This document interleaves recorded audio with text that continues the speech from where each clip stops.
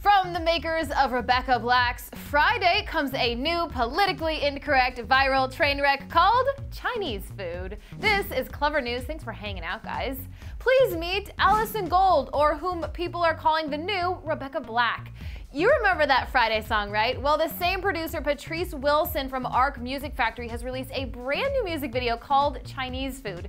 We see an angry Chinese-speaking chef cooking some chow mein in the kitchen, which spurts a rainbow, and we cut to the adorable blonde Alison Gold singing in a field.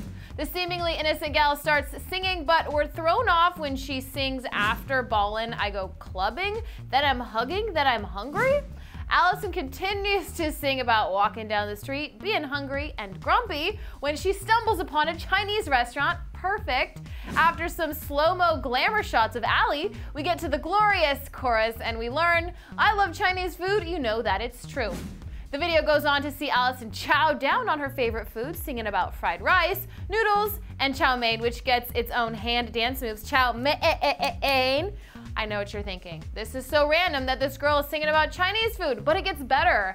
After a fortune cookie tells Alison she will make a new friend, we meet the music producer dressed as a giant panda. The two pals have some fun in the sun and continue the good times at Alison's home at her girly slumber party. The panda reveals himself and takes his turn with a Chinese food-themed rap verse where he cleverly rhymes broccoli with monopoly. While this party seems a little inappropriate to us, that's just the tip of the iceberg, guys. Alison ends the video doing dance choreography in a Chinese restaurant in a geisha kimono outfit, and the panda gives her another fortune cookie reading. The panda will fly away on a rainbow. And to her astonishment, the fortune comes true.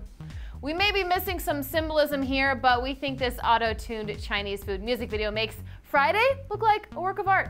And if the rotating language subtitles are any indication of the producer's desire to make this the next global viral hit, they seem to have succeeded. This video is taking over the internet right now, and you know you're going to watch it at least 10 more times this week. Tell us if you think this video is the new Rebecca Black Friday. I'm Misty Kingma. This is ClevverNews. I'll miss you, and I'll see you soon. I think it's like, again, like a band. Like, yeah. Can We Dance is very raw and stripped back. You can hear like the Vamps DNA throughout, but we just had lots of fun making it.